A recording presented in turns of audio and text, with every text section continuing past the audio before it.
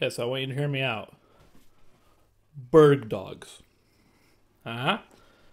Burger hot dogs. Something stupid.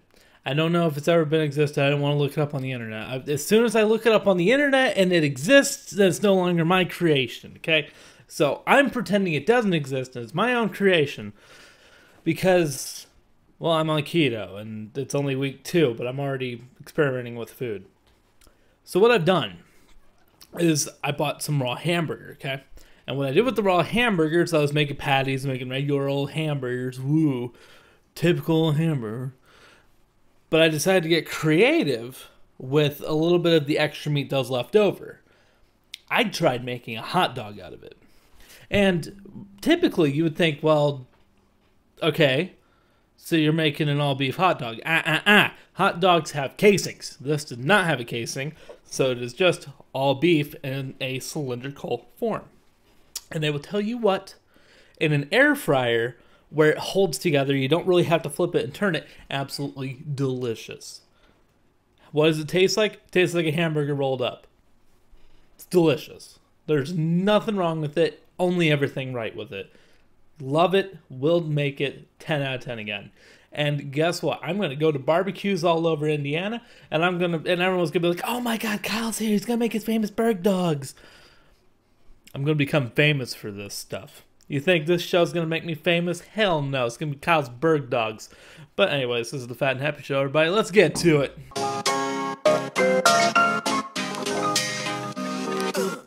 Hello and welcome back, everybody, to the Fat and Happy Show. Come on in, take off your pants, and let's have ourselves a bowl of cereal.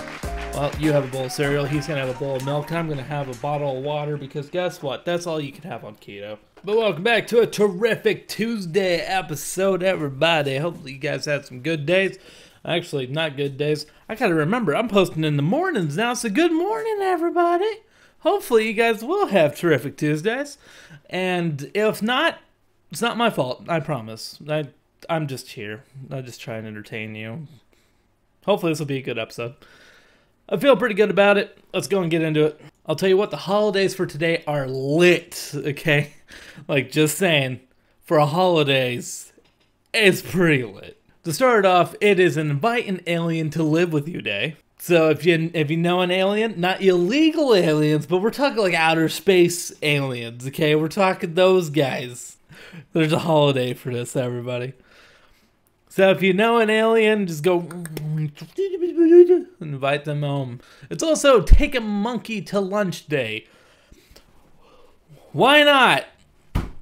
Why not? Why not take a monkey to lunch day? Everyone has a monkey. It's also Legal Drinking Age Day. Of course it is, because let's go ahead and get drunk while we live with our alien and take our monkey to lunch. And what's better, it's National Junk Food Day. Let's have some beer. Let's have some chips. Let's enjoy the day with the alien and invite the monkey over. Come on. This is a lit holiday day. Come on. This is awesome. Like, that is the beginning of a sitcom. You have an alien, a monkey, you're eating lunch with chips and beer. Family Guy, get on it. Oh, God. Let's get into that bad news of the day. We gotta calm down. No more lit. But the son of a judge that was about ready to cover an Epstein case died. Guy walks up onto the doorstep acting like he's a UPS guy. He's like, ding dong, guess what? 2-day delivery, you're dead. 1 hour shipping to heaven. Like, I don't get it. What is up with Epstein? What did Epstein know? What do these people know? What is it about Epstein? Is it about the frickin' Clintons? Because I guarantee you it is. For the love of God. Just, there's something not right about that woman. She still holds a grudge that Trump got the presidency. I guarantee you that's what it is. It's not even anything, like, related to Benghazi. It's just, you know what? I freaking hate the Trump. You know what? Go kill these people. Go kill these people. I'm pissed. When you have a bottomless purse going to hell, I guess you can do whatever the heck you want. Tails back, everybody. And there it goes. But anyways, let's go and get into the good news of today.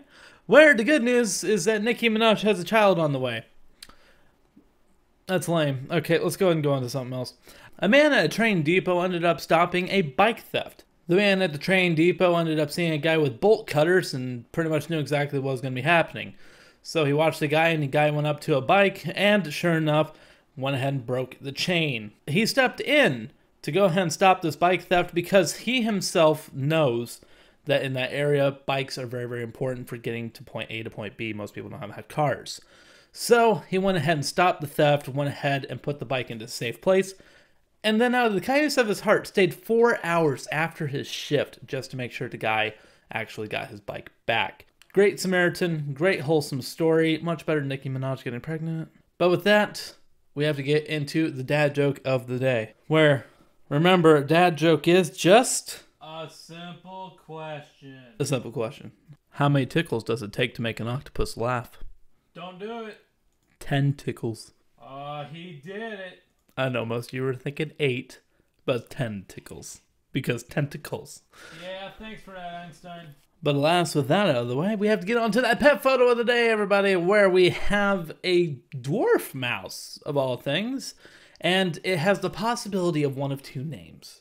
I don't know which one this one is, but it's either named Stuart, after Stuart Little, absolutely great movie, love that movie so much I need to revisit it, or Mr. Jangles, which if you know Mr. Jangles, then you know another great movie, The Green Mile.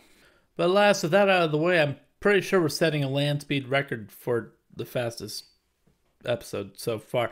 We're on to the 2 cents moment of the day. Now is the part of the show where Kyle gives his 2 cents. To those of you who turned out for this last Saturday's video of my fat journey, or my big fat journey, you might have heard me say that I do not wish to be an inspiration. And the truth be told is that's just kind of part of my personality type. I view myself as inadequate in pretty much every way. I view myself as I am never good enough at what I do. But at the same time, I don't feel like I'm a complete failure. And it's been a constant mental battle with myself. But it's the same reason I do not wish to be viewed as an inspiration. Because I focus on all the wrongs that I've done, and I can only focus on that. And I wish that no one else was to do the failures that I've done. Why be inspired by a failure? But at the same time, my eyes were kind of awoken to the idea that you can be inspired for the good that you're doing. So with that, I guess it's alright if I be an inspiration. Sure, I might just be losing weight, but at the end of the day, I still view myself as bad because I let myself get to this point, and that I'm a failure that I got to. So if you wish to view me as an inspiration as I try and go into this journey of improving my health, feel free. But be sure you're doing it for yourself, not for me. And that's just the one thing. It's like I've always viewed myself as being inadequate in pretty much every expanse of my life, like every angle. I've always been inadequate. I haven't been able to do everything good enough. I demand perfection. And I'm not perfect. Nobody is perfect. No human is ever perfect. That is why I never really rate anything a 10 out of 10 except for good boys and girls pets. But I was told that I had inspired 2 people actually so far. One to start running again after 2 years, and then another person to start watching what they're doing again. But it's cool to see people try and focus on their health with me.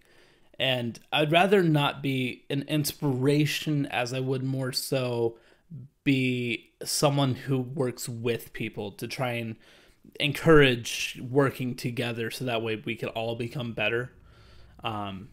Which maybe, I guess that could be an inspiration. I don't know. I just don't like that because then it feels like there's pressure on you to do better because then as soon as you fail, then these people feel like you let them down and there's just some pressure with that. So that's kind of why I was saying that Saturday is because I feel like I'm going to fail at this. I'm not going to do as good as I can do. That something will happen again where I have to drop off for a bit. And then I won't come back again for another 1.5 years. So it's just kind of a lot of pressure that I didn't really want. But here it is. So, yay. It's not a bad thing. It's just how my mind works. I'm a very, very complex person. But you know what is not complex? The end of this episode, where I have to bid you all adieu. Where tomorrow, I think we're probably going to have a weird Wednesday. It'll depend what's in the news. Maybe we'll have some weird facts coming back. But that is going to do it for this terrific Tuesday's episode. May you all have good days and a good morning.